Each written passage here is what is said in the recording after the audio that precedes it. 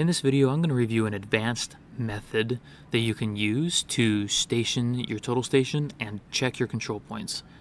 And this one I'll call how you can station in order of confidence and observe your delta horizontal distance. So let's begin. So to begin, I'm going to go ahead and make sure that I'm on the project that I want to work with and that I have the correct drawing or job that I need to work on. I'm going to go ahead and go into stationing.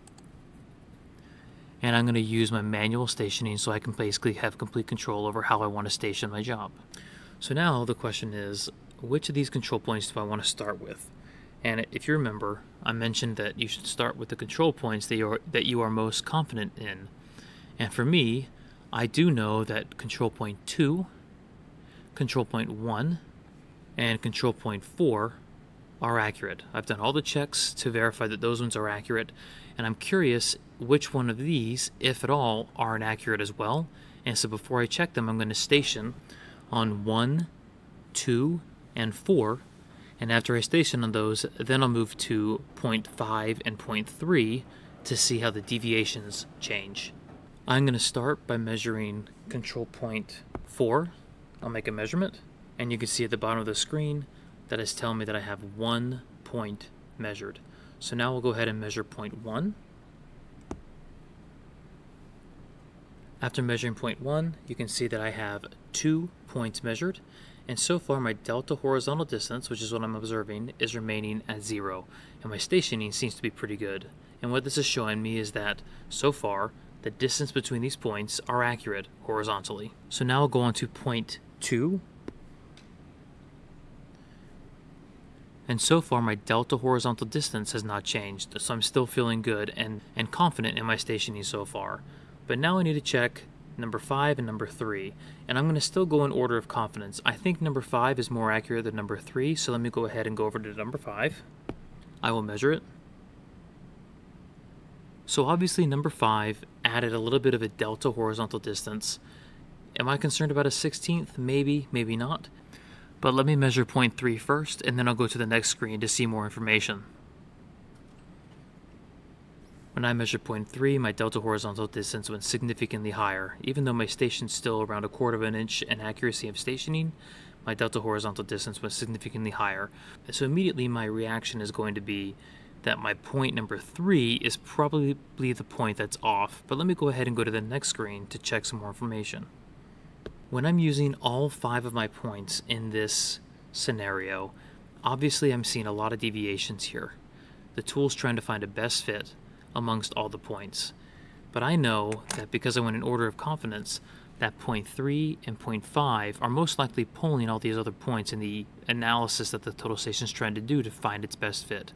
So let me go ahead and remove point 3, which I think is off because it ruined my delta HD quite a bit. And immediately my numbers get better. And I'm seeing these deviations here by a 16th. I'm not super upset about that, but I do remember that 0.5 I was a little bit unsure about, and that increased my delta HD a little bit. So let me go ahead and remove 0.5, and of course I'm back now to zeros. Now what's nice about this is I can look here and say, okay, if I was confident on these 3 control points, I can now look at 0.5 and I can see exactly how much it's off from the plan relating back to these 3 control points.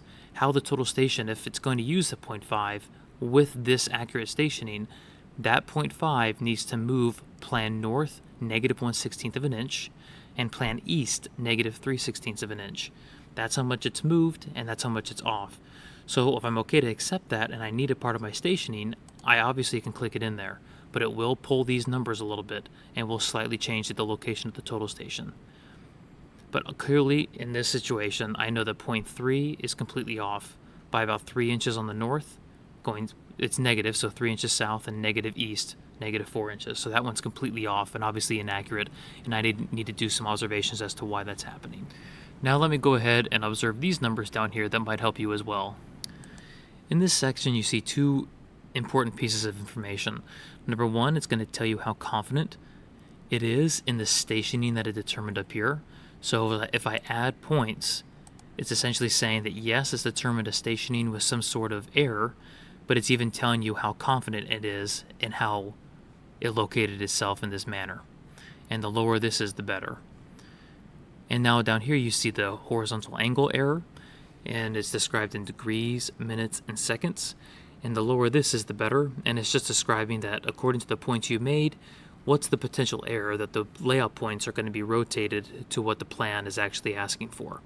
So if you notice that I have 3 good control points selected here that I want to use, my angular error is only 1 second of an angle, which is incredibly good, meaning that when I lay out the points, the tool is very confident I'm going to be laying them out in the exact same angular position that the plan is asking for. As I add points, that angle is going to become increasingly worse, and the tool is simply warning me that my plan could rotate from the location of my control points by a certain angle, and in this case 5 minutes and 57 seconds of an angle.